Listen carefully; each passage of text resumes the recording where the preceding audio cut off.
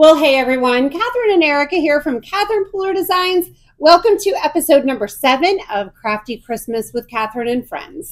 We have had just such a marvelous time over these past weeks, joining with some of our amazing, talented friends in bringing you really great tips, tricks, and ideas for holiday card making. If you missed any of the episodes, I'm going to link below in the YouTube description. So this is the final video, and it will link to the first video. The first video will link to the second will link to the third. It's like a and little so hop. on. So go back and see what you missed and get inspired to create your holiday cards this season. And if you're creating projects that were inspired by this series, don't forget to tag us, hashtag Catherine Pooler Designs, so we can check them out. And while you're here, like, subscribe, share, so your friends can be inspired too, and leave us a comment. We love, love, love reading all of your comments, so thanks for doing that. I'm excited about what I'm creating in this video. I think you're using a die that I'm particularly fond of. So let's dive in and see what you get up to. All right, let's go. I'm not sure if the star of today's card is all the techniques we're going to be diving into or the Retro Ornament dies. This product includes dies to create 3 different types of retro ornaments. You have the main outline shape. Then you have a couple pieces for layering. You have the little ornament topper, a bow, some little sparkle bits, and here are a couple samples of projects that you can create. Make a shaker card, do some inlaid die cutting, maybe some embossing. Well, today we're going to be doing quite a few different techniques, and here is a peek at the final card project. So you ready? Let's dive in. For my color combination, I was kind of thinking, what colors do I want to use here? Well, I made it easy. I grabbed a pack of patterned paper and just pulled the color combo from there. So pink champagne, rouge, peppermint scrub, lemongrass, green tea, wintergreen, sea glass, and bay breeze. I think this is a fabulous color palette for a holiday card with a little bit of a retro vibe. The first thing I want to do is create cardstock to coordinate with my color palette. Our inks are foam. They're super juicy. They release ink very easily from the pad. So just a quick swipe of the ink pad and you get colored cardstock. It's simple and easy to do. Couple tips. Make sure your surface is clean. You don't want to rub your ink pad across a contaminated surface, whether it's oils from your skin or hand lotion or solvents or cleaners. You want to keep those pads fresh and clean. Then when you're using red and you swipe it across the cardstock, the paper that I have underneath, it's going to stay damp for a short bit. So then if I go from red into wintergreen, when I swipe the wintergreen over the remnants of that red, I may color my wintergreen ink pad red, and we don't want that. So switch out your scratch paper just to make sure your ink pads stay protected and pristine. And then I wanted to have metallic cardstock. So I'm using our new champagne ink. This is a pigment ink. It's kind of like a paint. It's thick and heavy, and it acts differently than our dye-based inks. So I'm very gently swiping my ink pad across the cardstock.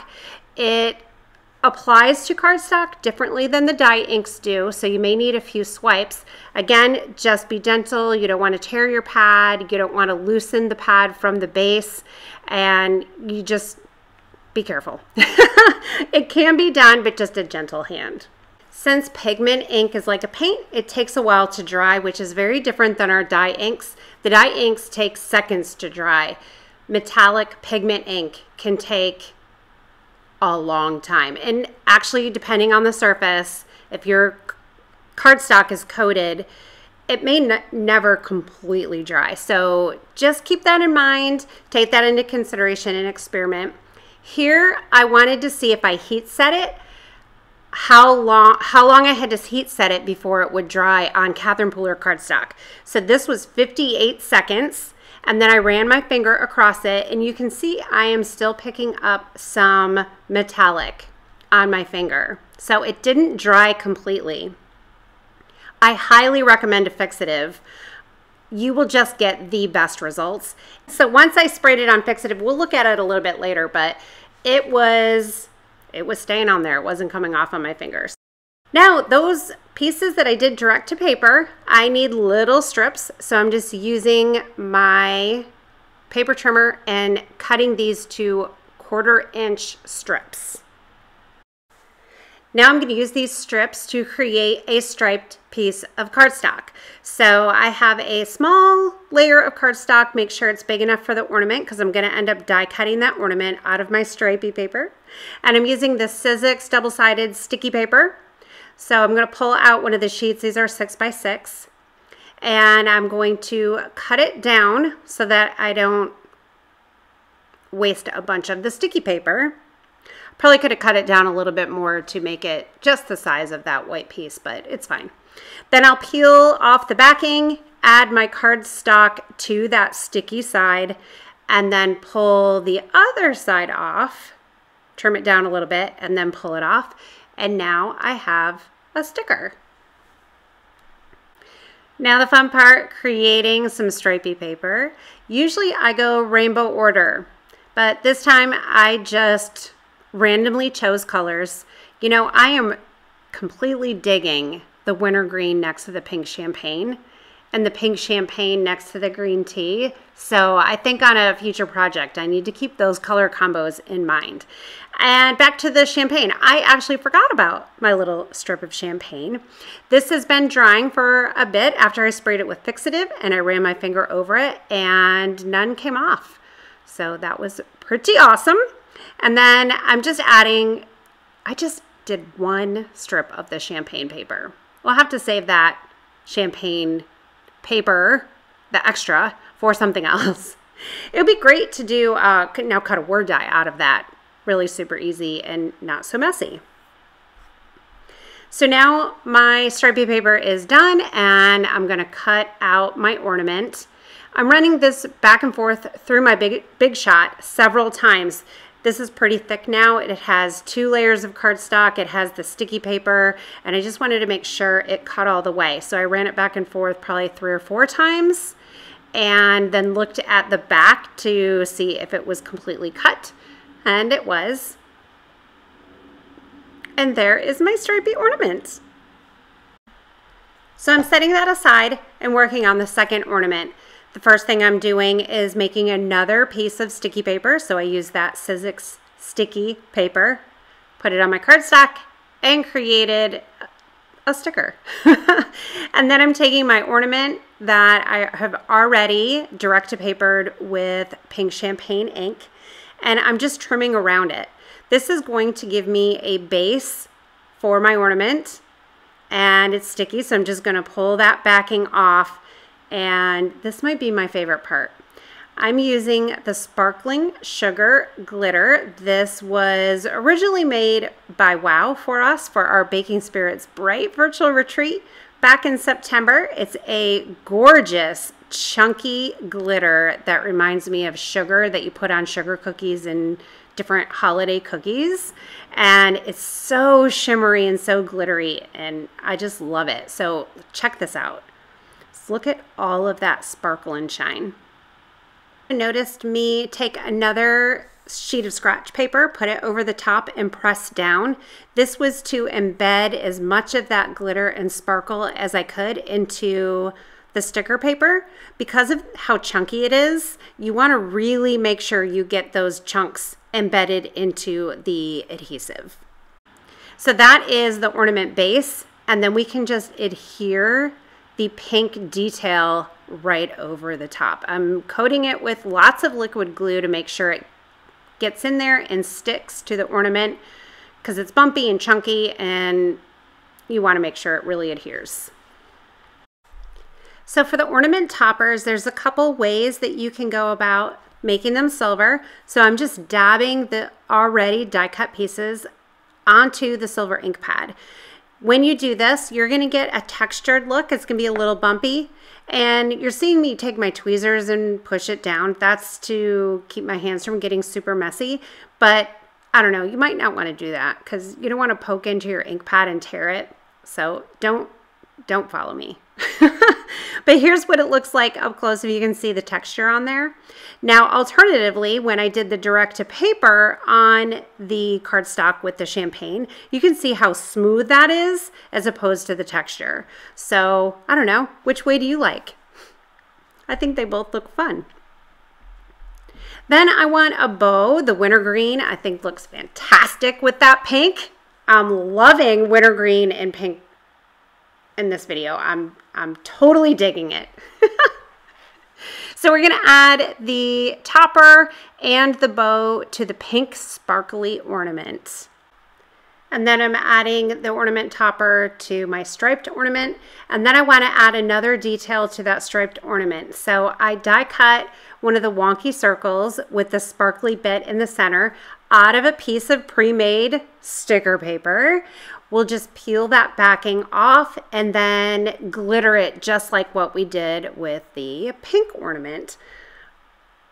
I can't get enough of that sparkly glitter, the sticky paper, and wintergreen and pink. I want to know what your favorite things so far in this video are.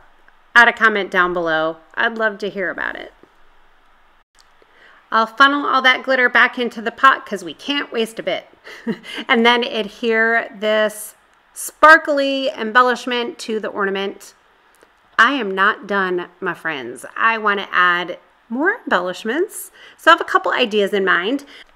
The Trim the Tree die is a fantastic die for cutting straight through a card layer and then embellishing on top of it, adding some details, a sentiment. We've used it on all sorts of fun cards, but you can also use the trimmings from that die. So when you die cut it, it cuts out of the front and you're left with little twigs and leaves and berries, and they are perfect for adorning all sorts of projects, from tags to cards to gift items, you name it. But before we move on with this card, I wanted to share a few other ideas. The first two cards here are from our holiday card series last year. I'll link below so you can check out. I did a watercolor background, die cut the tree trimmings, and then added a sentiment. I saved the tree trimmings from the first card to tuck into this wreath. I added peppermints and other holly and a berry and a sentiment. Love that card. For this one, I tucked a couple of the sprigs in with the village houses. And then this card, spectacular. This is Lisa Harrell. She die cut the tree trimmings, used it as a stencil, and then foiled those extra pieces and added them on top of the wreath. And then the last one is a simple die cut out of craft cardstock, and then the lantern from our Warm and Bright stamp set was added on top. Absolutely spectacular cards to wet your creative whistle. So I wanted pink and sea glass pine needles. So I just did half and half on my cardstock, just direct to paper there, die cut them, and then save all your little bits and pieces and embellish your ornaments. I added different colored pine needles to each ornament, pink champagne on one and sea glass on the other. And then to start out with, I chose sea glass berries for the one with the pink pine needles. And then I started to put pink champagne on the sea glass one, but decided it didn't really need it. And then I changed my mind a little later. So stay tuned and you'll see what I did. Added another pine needle on the back of this ornament, and I think they look perfect. They are so cute. So we need to make the rest of the card. So I'm using the Dots and Scallops dies along with the Scallops and Dots dies. On the left, we have the Scallops and Dots. You know which is which. They're named for the largest die in the set is the name that comes first. And it's great to have both of these sets because then you can mix and match your scallops and your dots and have all the different sizes. So for this card, I wanted dots with the straight edge for both of my layers. And I wanted to make sure that enough of this patterned paper was showing, because if I used a white layer in there for my sentiment and it was too big, it would have covered up too much of my patterned paper. So for sentiment, I just pulled out a couple of my holiday sets with some great sentiments. Near and Far has great sentiments. The Holiday One-Liners is fantastic. This, With Love at Christmas, I thought was absolute perfection. I love the script font on Christmas, and I love the straight font on the With Love. And this is a new stamp. Haven't used it before, so I'm just stamping it out on scratch paper a couple times to make sure everything comes out nice and clean. If you have any splotchiness, sometimes with the new stamp set, you just need to rub it on scratch paper, and then you'll get a nice, crisp stamped image. So here we go. This is what I did with the berries. I decided that it would look fantastic with red berries.